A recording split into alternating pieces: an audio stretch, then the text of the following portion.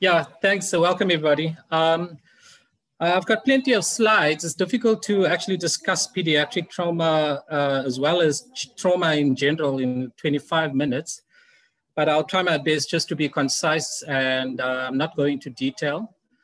So yeah, let's kick off. Can I go ahead, Prof. Millen? Chitness?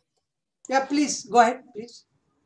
Okay, so trauma is a prime cause of death and serious death throughout childhood, and 50% of all deaths in the first world countries, and 50% of those are due to unintentional related deaths as a result of MBAs.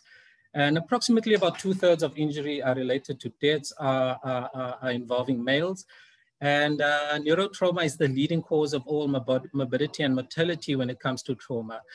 And therefore, it's very important for us to take a very careful history and an example.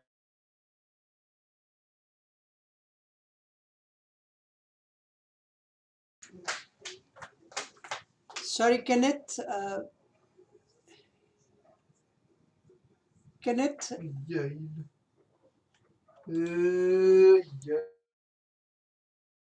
And neurotrauma related.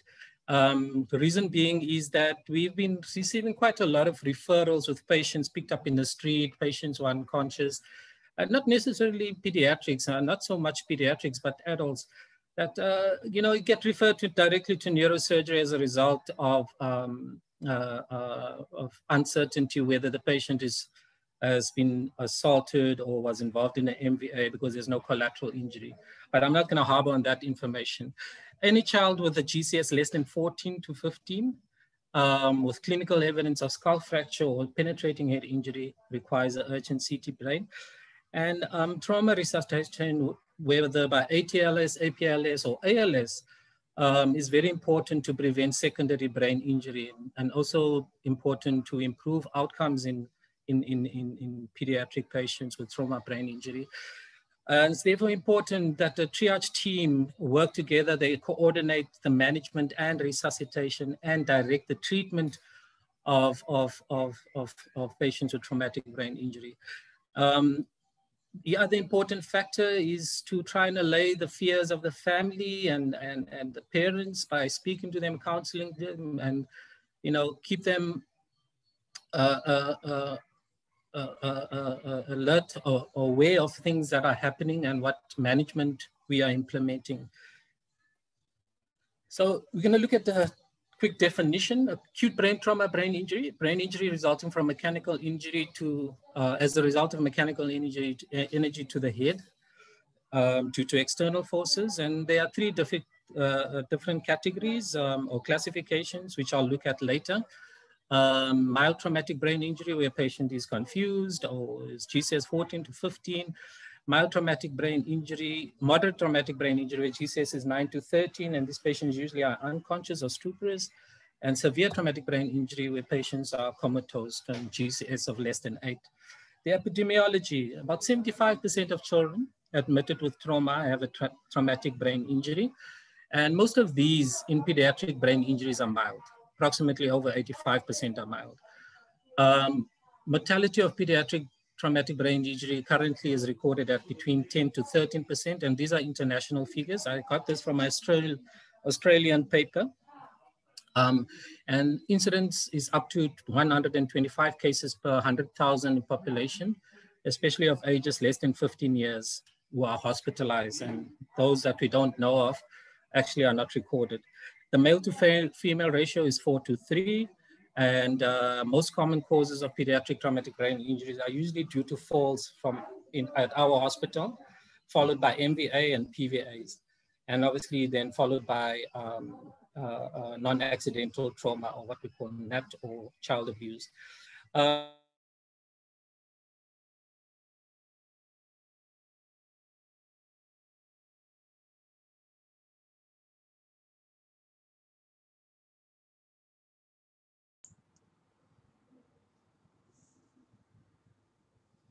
Sorry, Kenneth, we are losing you. As I said, most of traumatic brain injuries.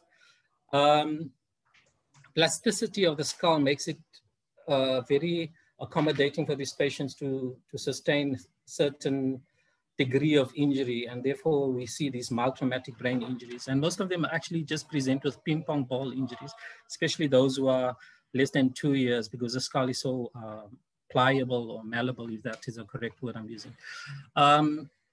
The other rare conditions like post-traumatic leptomeningeal cyst, also known as growing fractures, can be problematic if one do encounter them, and they do sometimes require surgery. And as I mentioned, pediatric patients are quite resilient, so they can tolerate a certain degree of injury compared to adults. Classification of pediatric traumatic brain injuries. Classification of pediatric traumatic brain injuries is like adults. It's mostly clinical, irrespective of what the radiological findings are. And unfortunately, those are the guidelines that have been laid forward from years of research. And everybody has agreed to the Glasgow-Coma scale, which has been long been used now. So the Glasgow-Coma scale looks at 3 categories: eye, motor, and verbal. And the lowest points for each category is 1.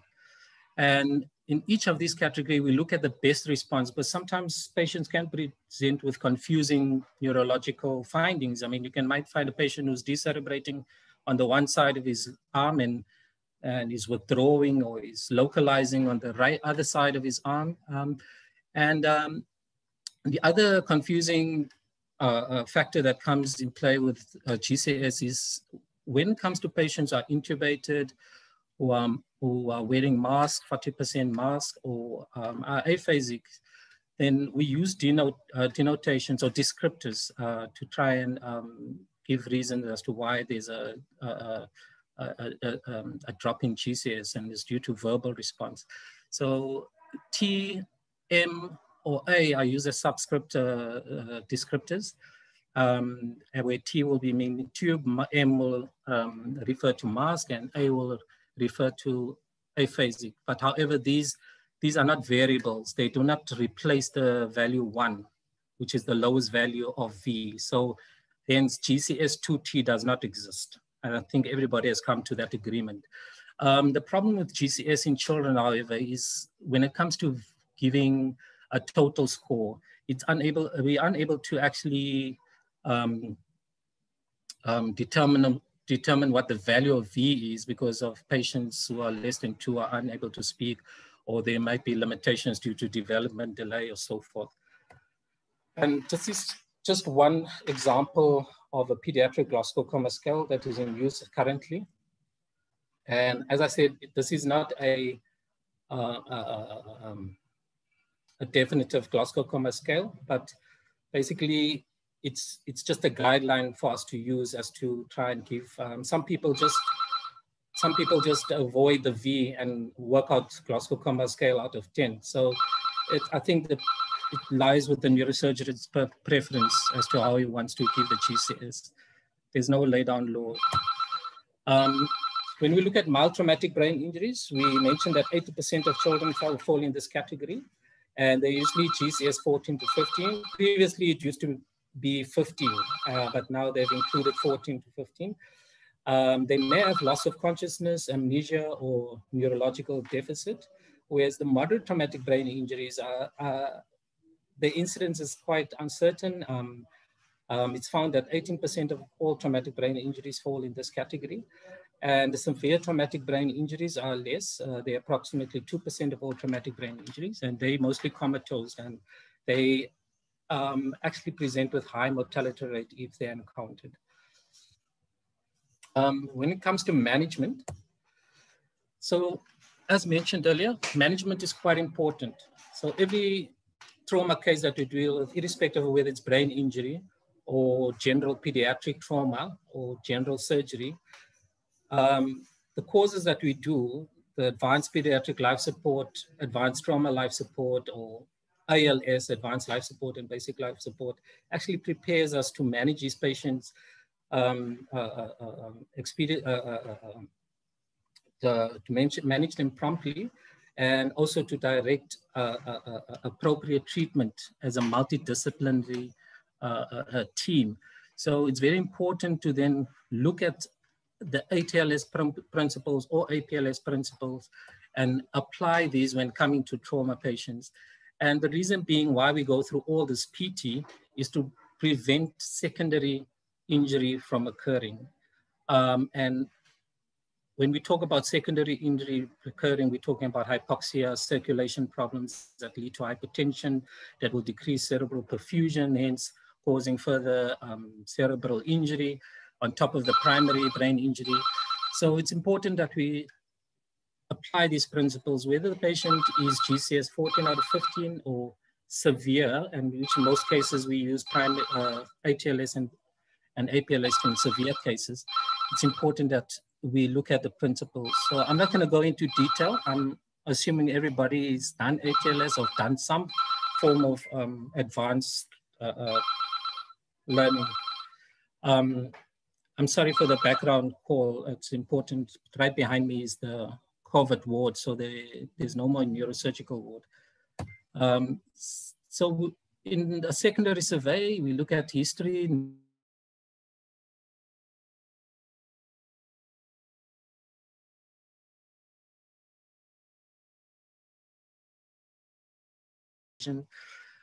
complete examination is important, not where we apply the brief disability neurological exam and do the investigations.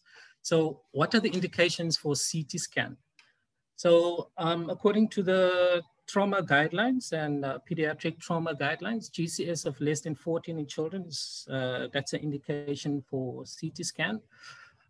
Some do mention that, some articles or some literature do mention that a GCS of 15 with a local focal neurological deficit may also require urgent CT scan, but that is also contentious. Some of these patients do well. There's no evidence to prove that such patients will have a better outcome, whether they had seizure, but I'll discuss that later when it comes to simple skull-based fractures. Focal neurological deficit, signs of skull fracture, penetrating skull fracture, it all depends. And it's strongly considered if they're unequal pupils, that we saw in primary survey. Anisocoria with one blown pupil and a normal reactive pupil, that may indicate there's an intersurgical lesion in the brain. Abnormal behavior, patients that are restless, always consider that such patients may be hypoxic, or they might be expanding lesion on the brain or worsening cerebral edema. Penetrating injuries, open skull fractures, quite important, and also depends on the mechanism and the object used. Persistent vomiting may also indicate raised intracranial pressure or worsening ICP. Post-traumatic seizures depend on the lesion, especially if it's delayed. If the patient never had seizures initially, one should actually do an urgent CT scan to find out why this patient suddenly had a seizure. So the PCAN algorithm, which was actually implemented to identify patients with mild traumatic brain injuries who had low risk for clinically significant brain injury. It's basically an algorithm to try and exclude whether a patient needs CT scan or whether we can do without a CT scan. In the first category where patient age, GCS is 14 or other signs of altered mental status, if it's yes, the patient requires CT scan, it's recommended. I'm not going to go through this whole algorithm. You can have a look at it.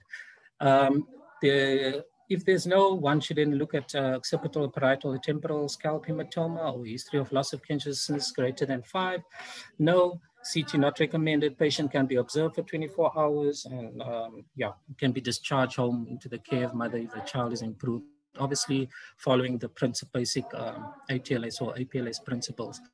In the category B, GCS 14 or other signs of altered mental status, no signs of spinal skull fracture. If yes, the CT is recommended. A history of loss of consciousness with vomiting and severe may imply raised intracranial pressure. Then one should query and monitor and look at the patient and question whether observation versus CT. This is where the neurosurgeon comes in, unfortunately. So if the frontline doctor, casualty doctor, you're obviously gonna have to refer to the neurosurgeon at this point and then request their opinion, their expert opinion as to what to do for the patient. And then obviously if it's no, then the patient doesn't need a CT scan, and then clinically the patient can be observed for 24 hours and then be discharged. Management of traumatic brain injury. So pediatric patients do present with different types of injuries, and cephalohematoma is one of the common ones that we find. There may be subgaleal cephalohematoma. There are two types: subgaleal cephalohematoma, where it could be or could be without any bony fractures.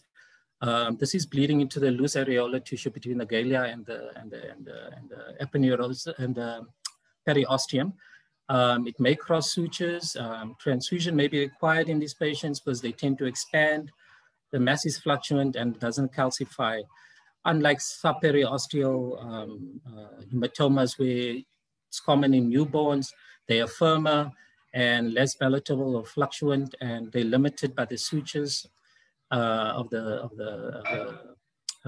periosteum, with the periosteum attaching to the sutures, and 80% usually reabsorbs within 2 to 3 weeks. This is a rare type of skull fracture. Post-traumatic leptomeningeal cyst, I don't think you will ever see this. It's very rare. These are growing fractures. Fractures tend to widen. They appear as arachnoid cysts, and they do tend to breach the dura, and most of them require surgery. So these are the patients that you will have to refer to neurosurgery, unfortunately. Simple depressed skull fracture. Studies have shown no difference in outcome, in surgical outcome or in outcome in surgical versus non-surgical treatment in 111 patients. And these patients usually, their skulls usually remodel. So it depends on the institution, the resources you have, and obviously the presentation. If such a patient presents with a neurological deficit, then you'll consider surgery. If it's seizure, unfortunately lifting that fracture is not going to take the seizure. You might find if you lift that fracture, there might be a contusion, there might be a gliosis or some form of epileptogenic lesion on that brain. And the patient will then continue to get anti-epileptic treatment despite the elevation of the fracture.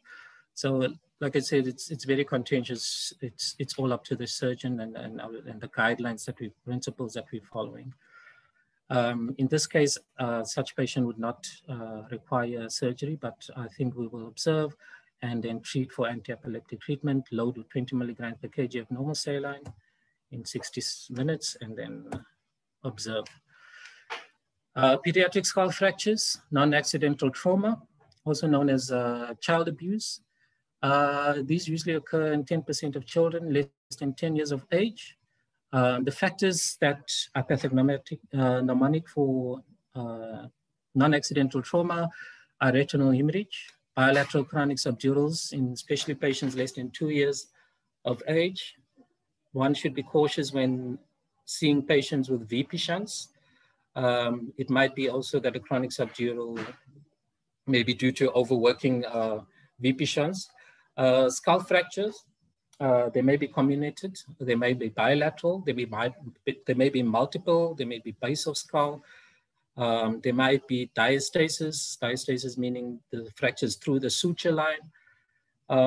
So there's no specific pathognomonic sign for non-accidental trauma. They have to go through a lot of series of investigations to try and identify the pathognomonic pattern or child abuse pattern.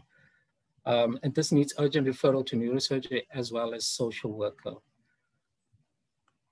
I'm going to go through the Brain Trauma Foundation guidelines for severe traumatic brain injuries. So these guidelines are the latest guidelines that were formulated. I think these are the third edition of the Brain Trauma Foundation guidelines for severe pediatric trauma brain injury, unlike the adult ones, which is already on the fourth and we call it the Living Experience Guidelines of the Brain Trauma Foundation. So basically, these guidelines are meant for severe traumatic brain injury. So this is where the neurosurgeon has now taken over the patient. The patient is admitted into ICU. The GCS is less than 8. The patient has been intubated, stabilized. All the APLS principles have been applied. And the neurosurgeon has now been called to take over management of the patient. Obviously, based on the radiological findings, it will determine whether the patient needs an ICP monitor. And the gold standard for the ICP monitoring is an external ventricular drain.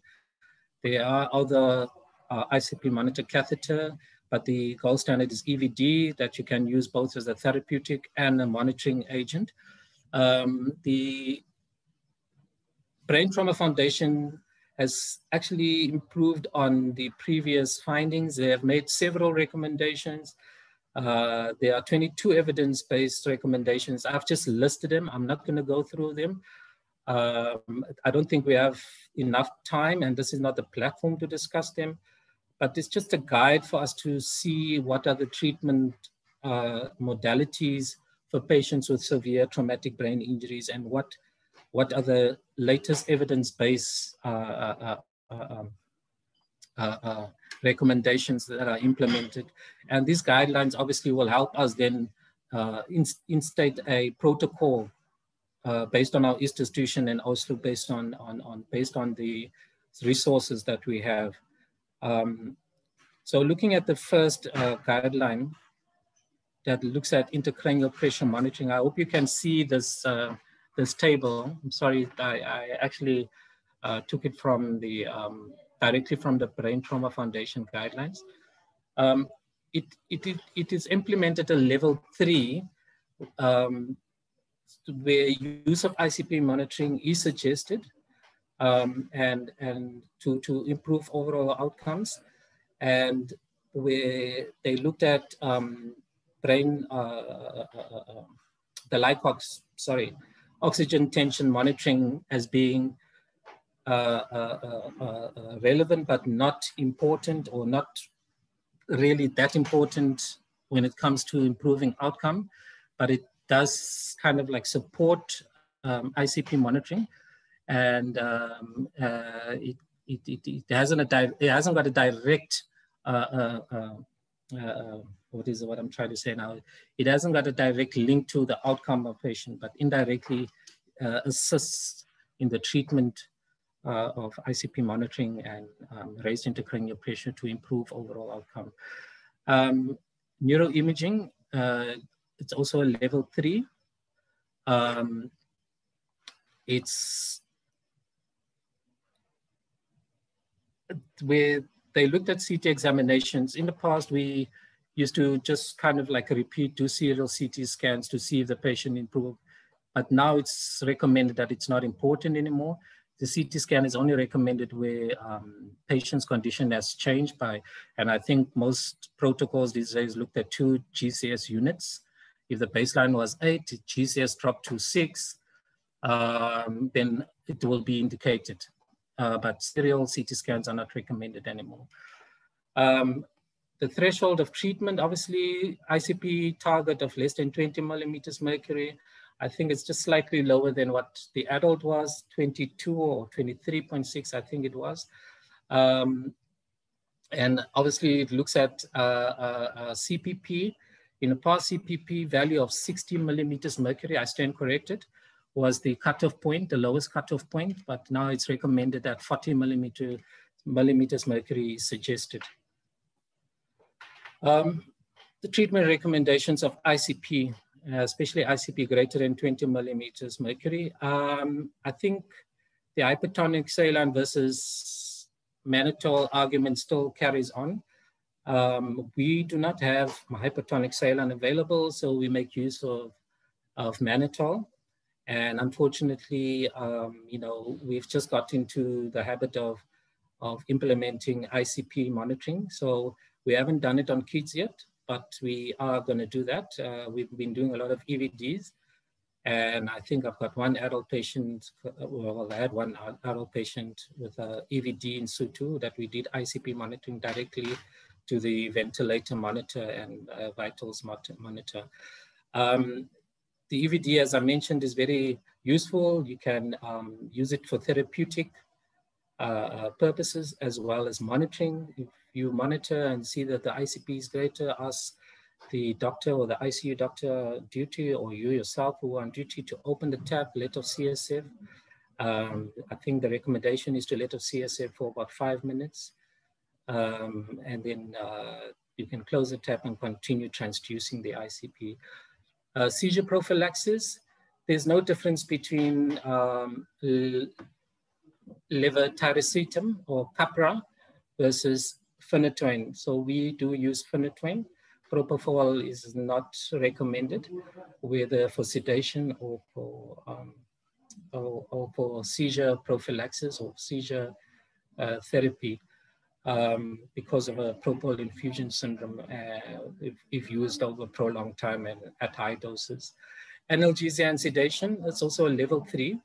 It is recommended, it is recommended that we not use midazolam and fentanyl. I think this is institution-based. I think we use a lot of midazolam here, but not fentanyl. Midazolam and morphine for sedation. I think we use propofol more in adults. However, we haven't seen any problems in using midazolam, but they do recommend that we don't use it where there is a ICP crisis because of the hyperperfusion that it can cause. Ventilation therapies, hyperventilation is not recommended anymore unless you are intermittently taking a patient to theater and you're bagging the patient, or you're going to take a patient for a procedure or investigation like a CT scan. And then, yeah, you can use hyperventilation for brief periods. However, it is not recommended anymore. Hypothermia is a level 2. Prophylactic moderate hypothermia is not recommended. Barbiturates, the level 3 for ICP control. High dose barbiturates are recommended in hemodynamically stable patients. However, this must be supplemented with continuous ABP monitoring, as well as cardiovascular support due to the cardiorespiratory instability that it can cause. Decompressive craniotomy. If all else fails, all medical treatment fails, the patient requires a decompressive craniotomy, and then after a decompressive craniotomy, which we haven't done for kids yet, I haven't done one for a child. I must tell you because I've never done one for a child.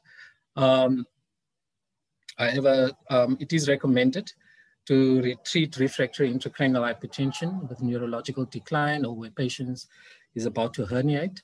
That should be continued with, followed with continuous ICP monitoring post-surgery. Nutrition level, it's to improve all outcome, it is recommended that enteral nutrition should be implemented or commenced within 72 hours post severe injury. Immune modulating diet is not recommended. And obviously the corticosteroid still remains the level 3, and it's not recommended in hand injury based on the crash injury, the first study. The key points to take home, I think, is that pediatric and adult traumatic brain injuries differ. More than 80% of pediatric traumatic brain injuries are mild, and most require no CT. But observation, and they can be discharged into the care of a patient, of the family, if they are stable. You discharge them with a head injury chart, and obviously with counseling and to inform the mom if anything goes wrong. We can visit the local base hospital or return back to the clinic. All injured patients require approach and management based on APLS and ATLS principles. Remember, not all unconscious patients are neurosurgical related, and the best practice principles based on BTF guidelines are the basis for protocol implementation. However, there's still a lot of work that needs to be done to kind of like try and improve the traumatic brain injury outcomes because of the lack of evidence of all the evidence-based recommendations that have been implemented. I think that's my talk. Kenneth, thank you very much. I know it's a vast topic and you had limited time. So thank you. That is quite quite comprehensive. And what I'm going to do is we've got consultants, so I'm just going to invite one after the other consultants, and obviously then there should be plenty of time for our juniors to ask questions to Dr. Harrison. So I'll just invite Dr. Majola first. Dr. Majola, any comments, any questions? Hi, Prof. Thanks, Carrot, for a good talk. I think he's just covered all the sort of what I would wanted to know about management of acute neurosurgical cases. So I don't have any questions currently. Okay, thank you, Dr. Majola. Thank you. Yashoda, Dr. Manikchan, please, any comments, any questions? Yeah, hi, Prof. Thank you. And thanks, Kenneth. That was very helpful. I think our juniors will find it very helpful as well when they're managing these patients. I would like to ask, out of interest, what are the indications for evacuation of an extradural or subdural hemorrhage or hematoma in a child? I know there was one case recently, so. Oh, okay. Yeah, so like we said in the classifications, you know, most of the pediatric patients that present with intracranial hemorrhages, they usually fall in the severe traumatic brain injury category. So basically these patients will be comatose and probably require, they will probably require intubation and obviously neurological fallout, clinical deterioration are all important factors or indicators for surgery, surgical evacuation of these patients. It's rare that you find a patient that you can sit with in a pediatric patient, may I say, that you can sit and observe with the extradural, unlike the adults. The adults has got like a classification where you look at the size and look whether how much midline shift is on the CT scan. But most of these patients are comatose. So, you know, from presentation onwards, you can't just sit with that extradural hematoma. You have to evacuate it. Obviously, you have to look at the overall clinical picture. Is the extradural the contributing factor, or is there more cerebral edema, or is there a diffuse picture to this whole presentation? You know, so yeah. I hope that answers your question. So is it more, there's no absolute indication, but there's no absolute indication per se. But like I said, watching for deterioration. You watch for deterioration, and they do present clinically as being comatose, most of them. Some of them might have a very low, moderate traumatic brain injury where the GCS is between 9 and 13. Even then, these patients, it depends on what you find on the CT scan as well.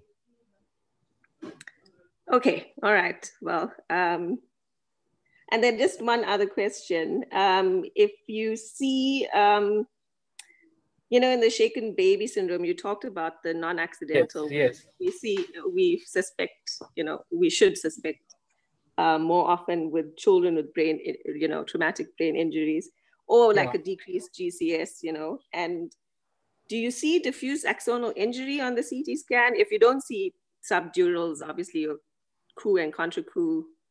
Oh, definitely. I mean, if you look at the pathogenesis of shaken baby syndrome, it's mostly angulated, acceleration, decelerated type of injury. The patient is shaken, the brain is moving up and down, back and forth in the skull. The inner part of the skull is very uneven. It's got a lot of ridges, bony ridges. And that's how the brain develops this punctate hemorrhages, you know, and because of the deceleration, acceleration. Come again? it's within the parenchyma, it's within the cerebrum. Yes, Those yes. lesions, okay. Yeah, those punctate hemorrhages, and then you tend to see a diffuse picture from that as well. They'll have subarachnoid hemorrhages. They will have contusions. They might or may not have subdural hematoma or extradural hematoma, depending on how the shaken baby syndrome, was it against a hard platform or foundation, or it was just in the air or something like that, you know. Yeah, sure. Okay, thank you. And one more question about Skiwara. Is that something you see in children in our setting, maybe from MVAs and these acceleration, deceleration injuries? Yeah, Skiwara, as a definition states, that these are spinal cord injuries without any radiological abnormalities. You do sometimes find them. Obviously, you have to go as far as doing MRI and monitoring them and looking for other clues of spinal cord injury. And most children, I think most children under the age of 3, as was stated there, they tend to have high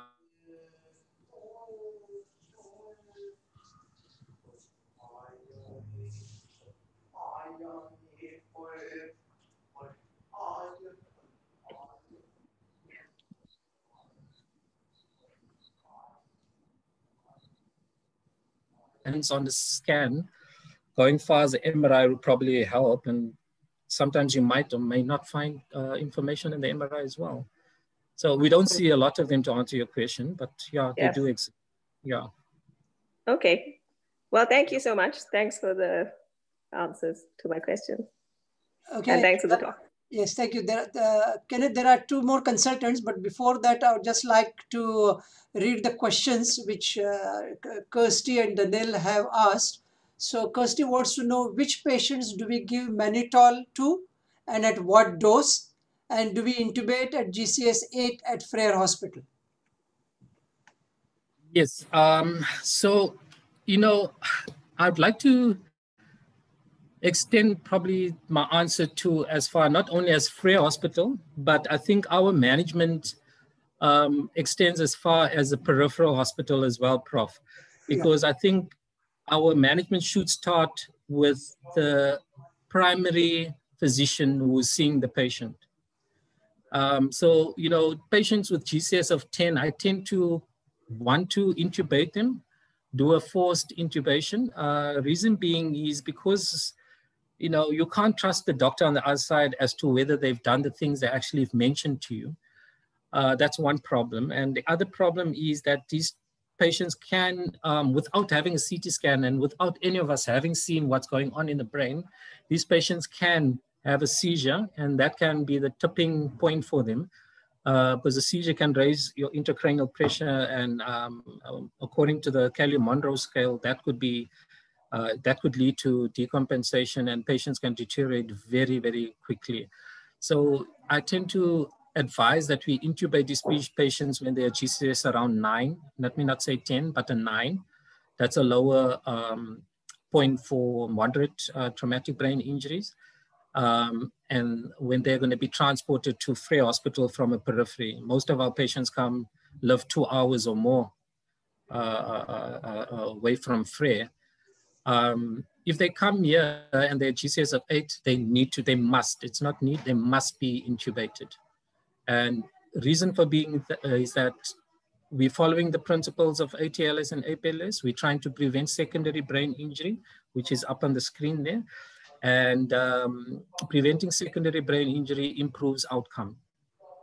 And therefore, it's very important for these patients not to be hypoxic. If a patient is hypoxic, cerebral edema will progress significantly, and the pressure in the brain will increase exponentially. So it's very important that they intubated, very important that they ventilated as well, not just intubated.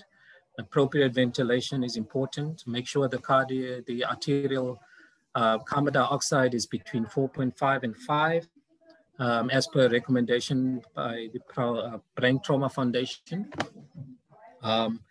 And the other thing that I would like to extend is that we should have fluids available for these patients, because sometimes we don't even ask when the child has eaten, when the child has had a meal, or how dehydrated these patients are. Some of them come here without having bloods taken. So it's important that we speak to the primary physician that's initially seeing the patient and give them the appropriate management before sending the patient over to FREIR.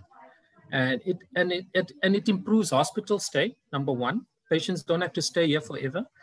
Number two, some of these patients can be resuscitated, especially the mild traumatic brain injuries can be resuscitated in casualty. And then we can say, okay, we'll monitor for you 24 hours and we send you home. But unfortunately, by the time they come here, things have gotten worse, and now we have to fight for ICU beds and so forth. And it makes things difficult. And then best practice management becomes impossible to implement, unfortunately. Yeah. Thank you, Kenneth. I think it's very important that you are repeatedly mentioning about prevention of secondary brain injury. So that's very important. Can you just answer question about mannitol? So who to give and how much? Okay, so if patients are moderate traumatic brain injuries, so those are patients between, okay, I'm going to follow the Brain Trauma Foundations, not what we're doing at the moment. So Brain Trauma Foundations, any patient GCS less than 8, we give mannitol. Obviously, it should be guided by ICP monitoring. Like I said, we haven't been practicing ICP monitoring due to the lack of resources, obviously, and no ICU beds. We can't do ICP monitoring. Those ICP monitoring in the ward, because ICP monitoring requires admission into ICU. Remember, these patients must be flat. They shouldn't have much of a PEEP. They shouldn't be coughing. You know, they shouldn't be moving around, because these are going to all affect your ICPs and give you false or pseudo-raised ICPs. So it's important that we have the facilities available to treat them with ICP monitoring. So we give ICP a mannitol stat. 0.5 grams to 1 gram per kg is important. I think we use 20% mannitol. So if you use a conversion factor in 500 ml of mannitol, there is about 200 grams per 1,000 ml. That comes to 1 gram per 5 ml. You can use that conversion factor to work out how much moles you want to give. Right, so you'll take the 1 gram, multiply by the kg, and multiply by 5 to get you the total moles of mannitol. So GCS between less than 8 is mannitol is important. Okay, no, thanks. And now Daniel has a question. When do we start prophylactic anti-seizure therapy if they never had a seizure? And if it's in babies and infants, do we still do phenytoin or phenobarb? So when to start anti-epileptics and which is the drug of choice?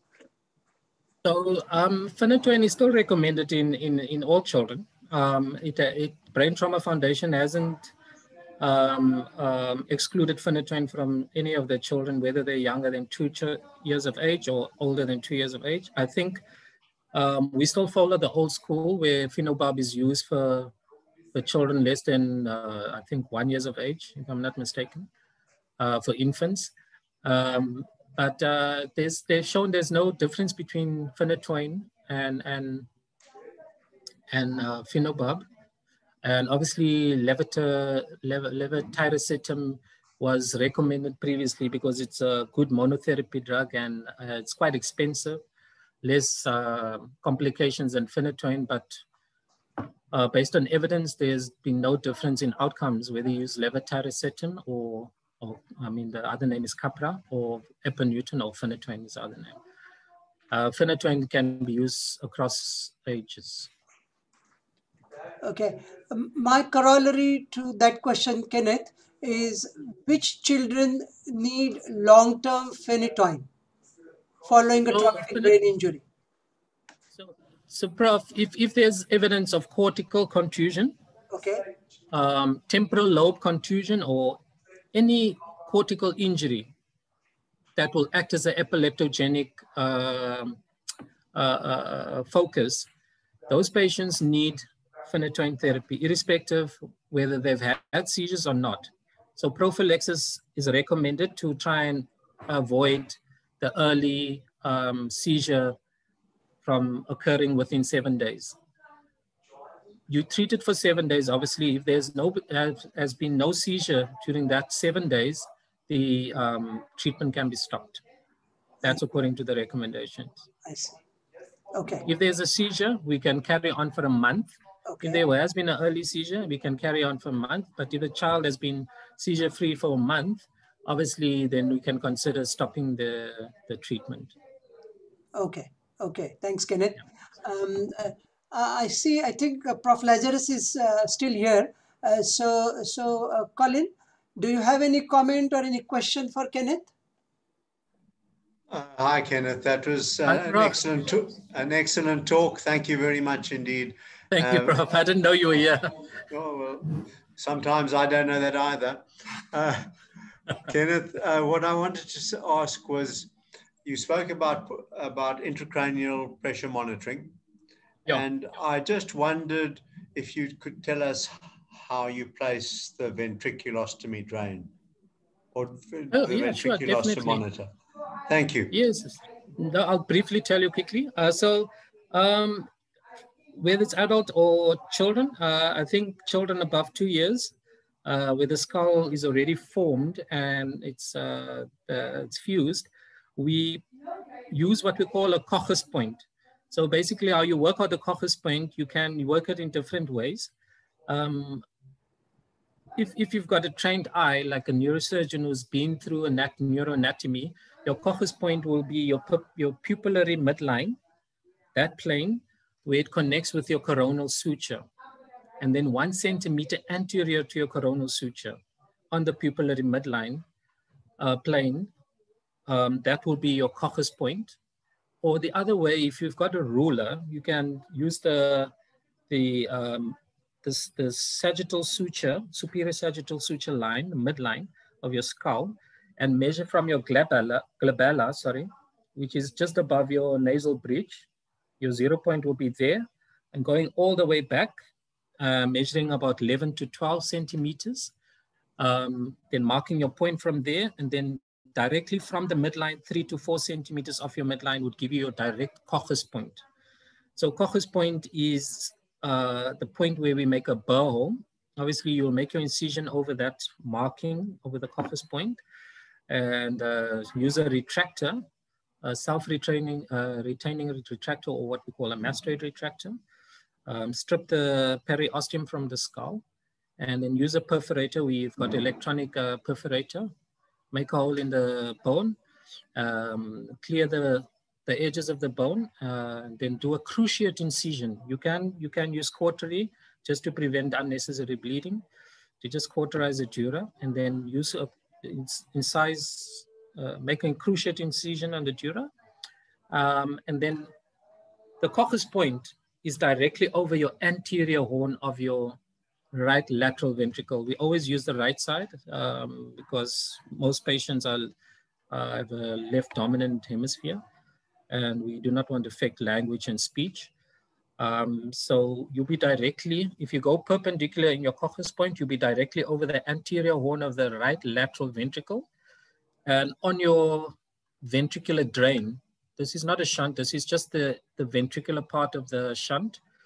You will have markings, and they're usually 1 centimeter apart. That's to guide you how far you to go. So we usually use a 5 centimeter length distance. You'll be in the anterior horn. You'll see if there's backflow, closed with a cork, and then attached to a drainage system. There's usually a drainage system that accompanies the ventriculostomy drain. And obviously, it doesn't end there. You'll close your wound.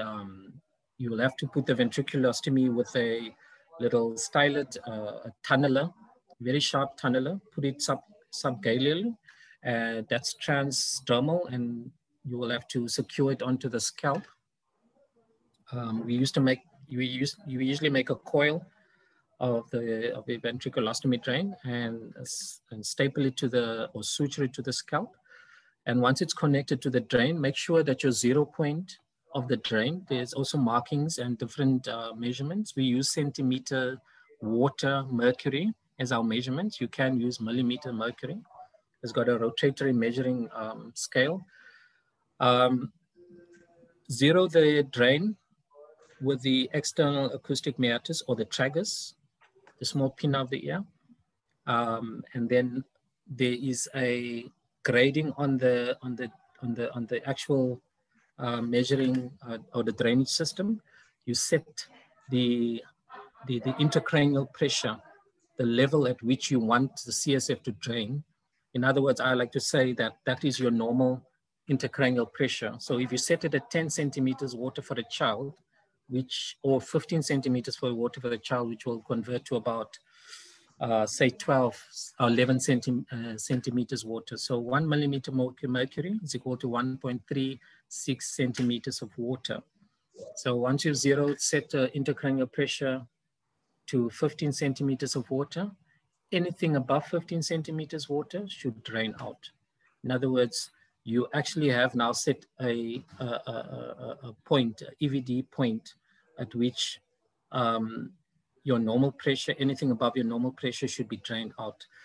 So when you couple it to your monitor, you're gonna have to use a arterial bag, which will come separately. And there's usually a 3-stopcock that you can attach the arterial transducer line with a pressure cuff.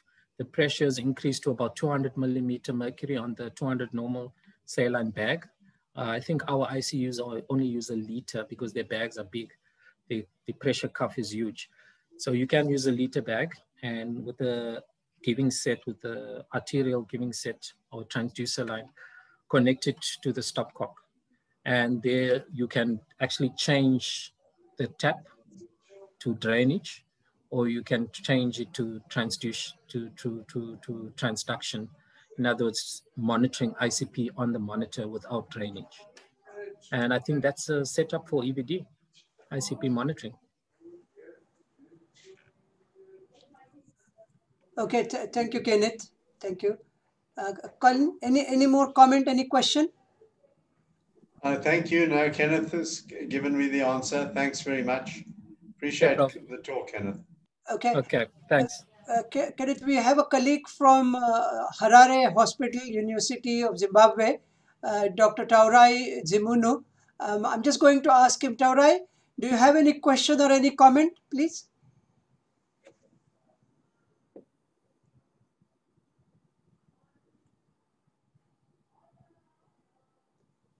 Taurai, you still here?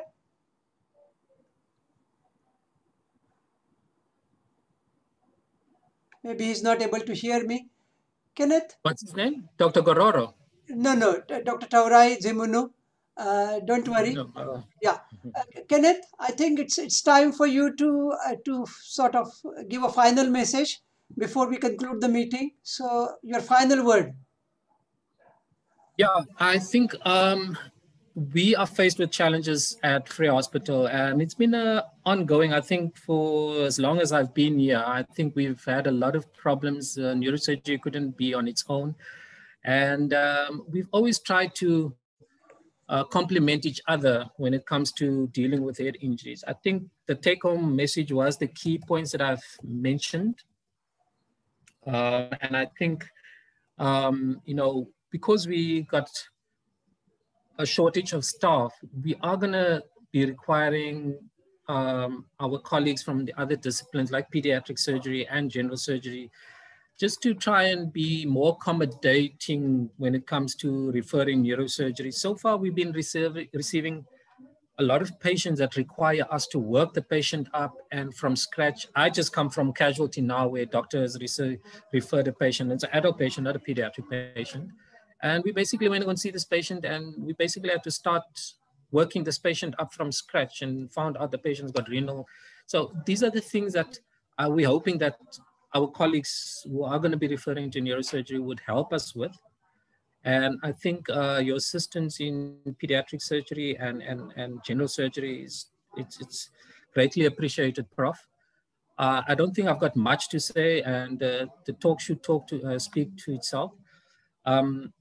If we can just apply those principles, the APLS principles, make sure that bloods are taken and patients are stabilized, you know, and then I think we should have a good relationship, a working relationship, in terms of trying to manage a traumatic brain injury or overall a multidiscipline or polytrauma patient, let me put it that way.